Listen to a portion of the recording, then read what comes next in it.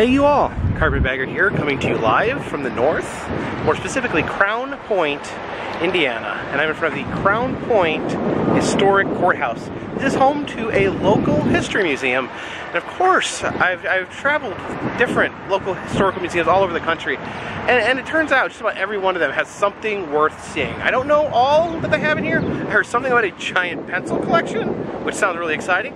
So we're gonna head in and check it out. Follow me.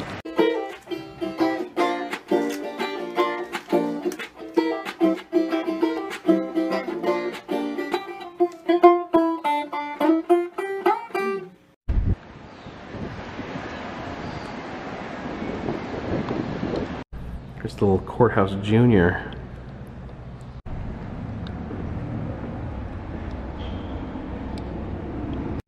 Got our old corn grinders, an old buggy, and look at this gentleman right here. Here says, doing it the hard way? I'm a little confused. Here's a look inside the bank. It's kind of got a cluttered desk where the banker would be working. Oh, hello there, ma'am. There's the bank teller. My grandma worked in a bank. Here are some local weasels.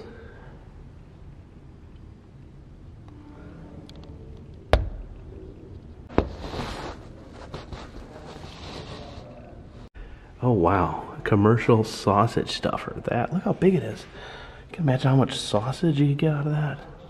I like sausage. It's apparently the top of the old flagpole. It's pretty big. It's a big flagpole topper.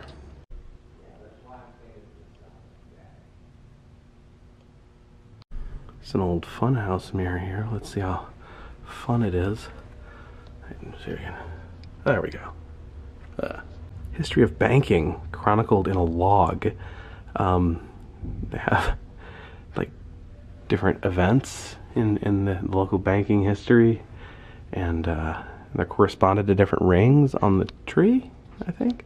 Got an old piano, and check out this wedding picture. It's like framed with real flowers.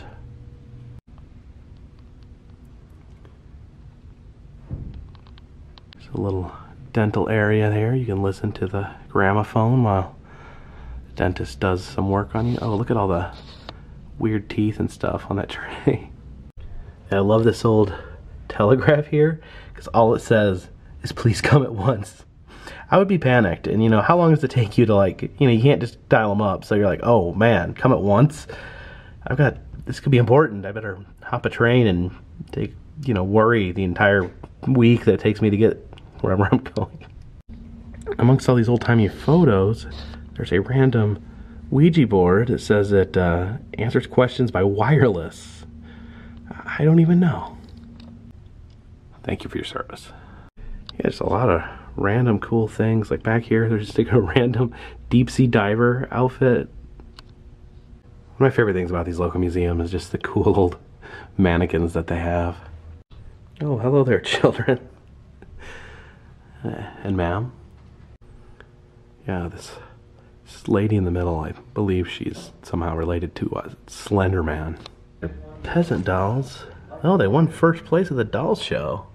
Look at that. There's this big dollhouse here with all the little miniatures. You can see up in the attic they got a Christmas tree and they're carving a jack-o'-lantern. And there's another spirit board. Okay, so we're doing 6 instead of 4, right? Not really sure why this doll is in an aquarium. And here it is, the crown jewel. Over 5,000 advertising pencils, no two alike. Yeah, there's an American flag made out of pencils. Yeah, just take a look at some of these pencils. I guess these are technically pens. I remember my grandparents used to have pens like this in their pen drawer. This pen has kernels of corn encased for some reason. Yeah, some of these are very creative. Like these are seed companies. And they have seeds in their pens. We have these baseball bat pens. Those are pretty cool.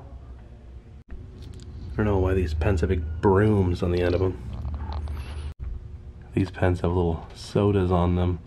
There's some more seed pens. I had no idea how popular seed pens were. I want my own seed pen all of a sudden. I don't know if you can see that, but there's actually a little like aquarium with Mr. Peanut in it for some reason.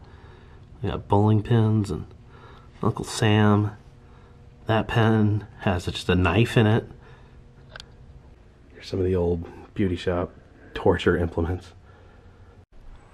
Got a collection of hats and heads up there. Every time I see stuff like this, I think it makes me think of Return to Oz, the movie that came out in the 80s. Got some mourning veil right there.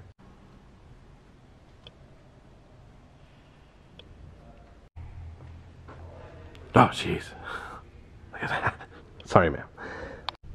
The flowers in this big box are made out of wax. That is just odd. This little kitchen here. Looks like Mama's got possibly a ham in the oven. I don't know what type of meat that is, really. It's an old statue of a wrestling match.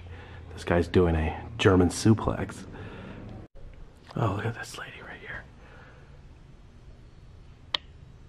Check out this thing. Cool. These are the old jail cells. They've been converted into shops. So this used to be a jail cell. Now it's a toy store. And this jail cell is a candy shop. That's quite a turnaround. What is this? It says, take a picture with me, your friendly neighborhood troll? I don't know, man. He kind of looks a little familiar. Man, I love trolls. Look at this old safe door right here. Now leads into a shop. There's a lot of trolls here. On August 5th, 2003. Yeah, this is so cool. They've converted all these dungeon-like areas into little shops. A little bit of Barbie yoga going on. This is actually the jail that John Dillinger notoriously escaped from using a bar of soap. Sadly, it's not open. It's apparently open like 3 hours a week, and these aren't those 3 hours. Check out this sign. I'm really surprised that they can use that name. You know, the Super Bowl won't even let people say those words on television. This building's abandoned, but I love these old signs right here. You can see this one, they actually provided clowns. You could rent clowns. You could rent singing telegrams. Could you even get a singing telegram anymore? And they also do costume delivery. So I guess you could have someone, you know, dressed like a grizzly bear deliver a package. That'd be fun. So I'm gonna run down here real quick and check out the fairgrounds. Just some cool old buildings back here that are no longer in use. So some of these buildings are no longer in use. These are the old barns for the animals during the fair. The horses would be in this one. Here's where the hogs and sheep would have been kept. Here's the cattle barn right there. Here's the poultry building. Get this old pool right here. It's like a old swimming pool here behind the poultry barn, which I'm not sure about. And look at that. What the heck? Let's get a better look at him. Oh, he's so vicious. Little raccoon. I'd love to take you home, buddy. And check this out. We got a pretty little covered bridge. What's interesting is that there's not actually water underneath it because it was moved from a different location, which posits the question, is a covered bridge with no water, is that just a barn?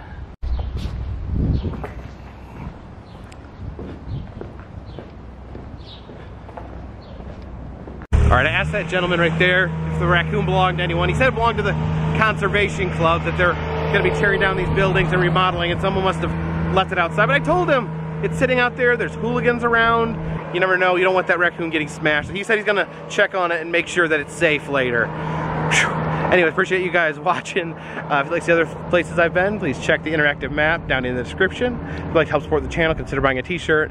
Consider donating to Patreon. A $3 or more donation will get you a postcard once a month. But for now, this one's in the bag.